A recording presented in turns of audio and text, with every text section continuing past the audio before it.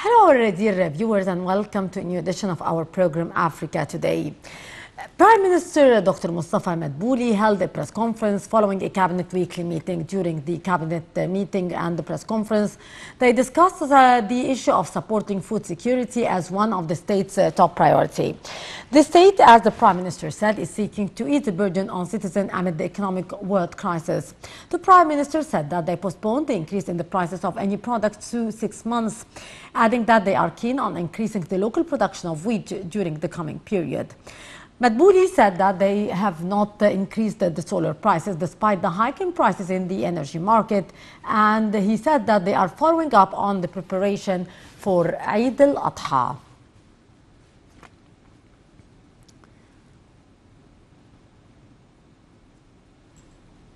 Earlier today, President Abdel Fattah al-Sisi and President of the European Commission, Ursula von der Leyen, held a press conference after elaborated talks that tackled the cooperation in energy as part of the regional trip.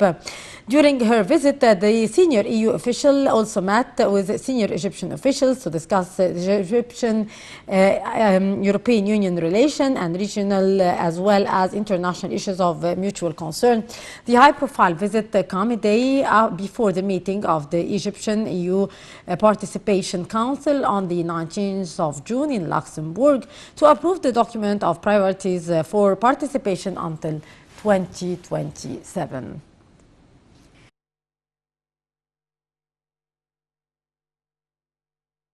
To shed more light on the issue, we are very much delighted to be joined over the phone by Ambassador Gamal Bayoumi, former Assistant Foreign Minister. Ambassador Bayoumi, good afternoon to you, sir.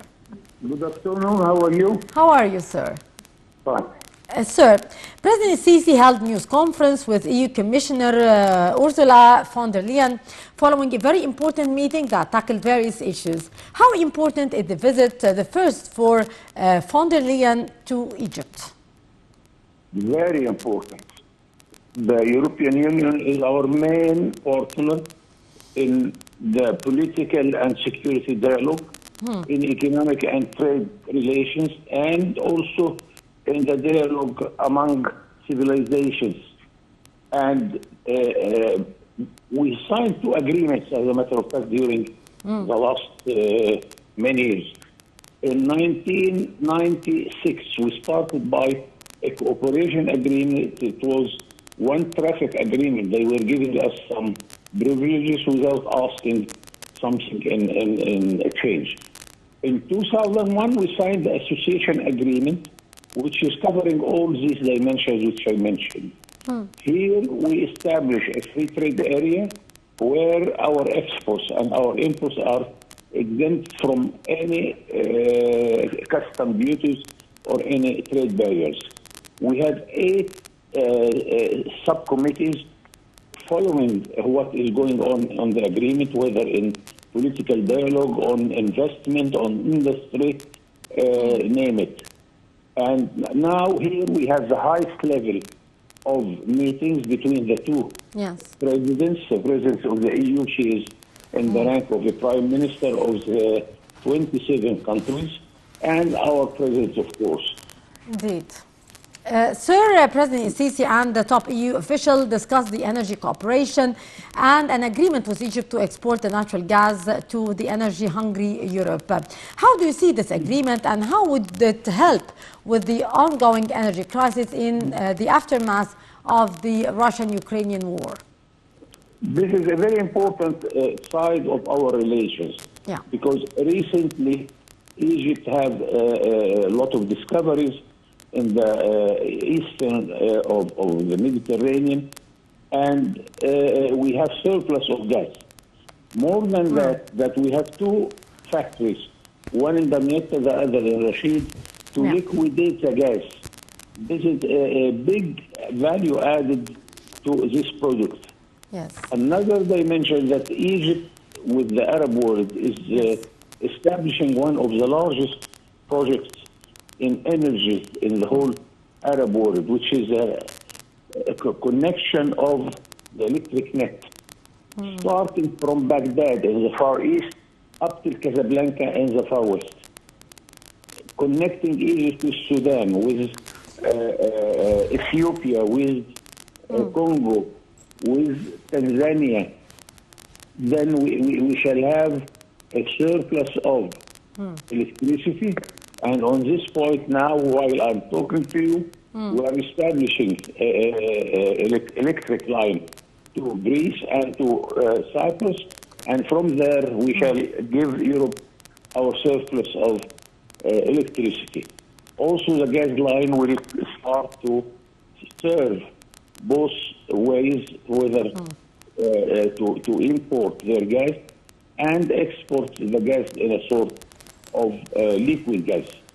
Many dimensions of these relations, and the most important thing which the President of the European Commission that is giving today a gift to Egypt to help Egypt in this crisis of the food by 100 million euros grant to Egypt to buy whatever we need of food industry. Yes, indeed. So, sir, the President also described Egypt's relation with EU as strategic and praised the developing bilateral ties with the pan-European body. What's your take on that? Of course, now the European Union is occupying 30% of our trade.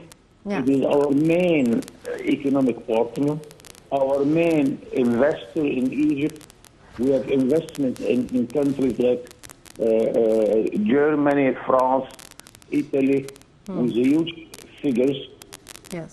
We are talking here about electricity, about the telephones, about railways, name it. And one project, it is dear to me because I was so close to it, which was building capacity of the Egyptian government institutions.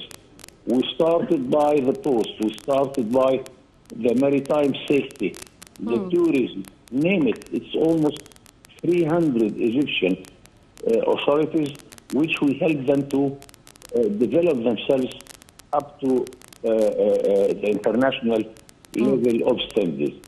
Many things are connecting us, and I think that still we have many dimensions to make this relation even more closer.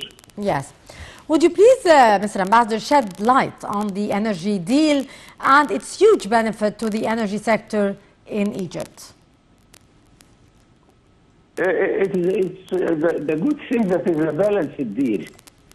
Europe now will face a sort of hunger to energy because the bad situation and the bad relations with Russia and the situation in the war in Ukraine. So they decided not to import any electricity or gas from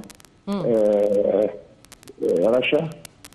And because of that, they need our energy, whether electricity or gas.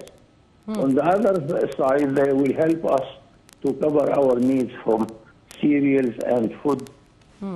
So it is a balanced deal which every side, or each side will benefit from it. Yes. Sir, also the EU Commissioner mentioned €100 million funding allocated to help Egypt alleviate the impact of the soaring food prices. What's your comment on that?